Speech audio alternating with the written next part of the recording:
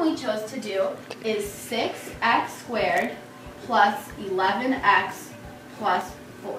So this is our trinomial. So the method that we're going to use to solve it is called crisscross factoring. So first what you're going to do is make your crisscross. So you're going to make a big X, and you're going to make little arrows here. These are just to help us. So first what we want to do is get to 6x squared through multiplication.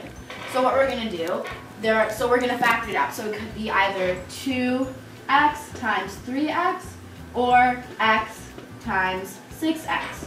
So we're going to start with 2x and 3x. So we're going to put our 2x up here and our 3x down here. Okay, next what we're going to do is we're going to factor out the 4 because we wanted to multiply to give us 11x. So the factors of 4 are 2 and 2 and 1 and 4. So we're going to start with 2 and 2 because part of this method is just guess and check. So we're going to put a 2 up here and a 2 up here. So then what we're going to do is using our arrows, we're going to multiply. So 2x times 2 gives us 4x. And 3x times 2 gives us 6x. And then since we're using addition here, we're going to add them together, 6x plus 4x, which gives us 10x. But 10x obviously does not equal 11x. So we're going to try a different method. We're going to try and use different numbers. So instead of using 2 and 2 like last time, we're going to use 1 and 4. So we're going to have 2x times 4, which gives us 8x, and 3x times 1, which gives us 3x. We're going to add these together, and this gives us 11x. So we got it.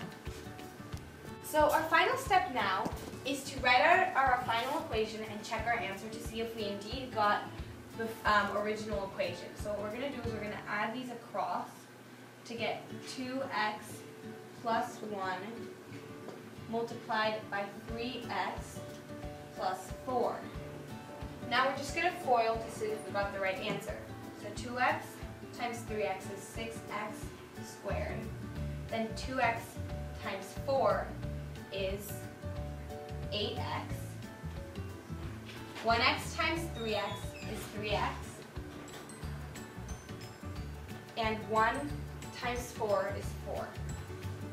We just combine like terms now to get 6x squared plus 11x plus 4.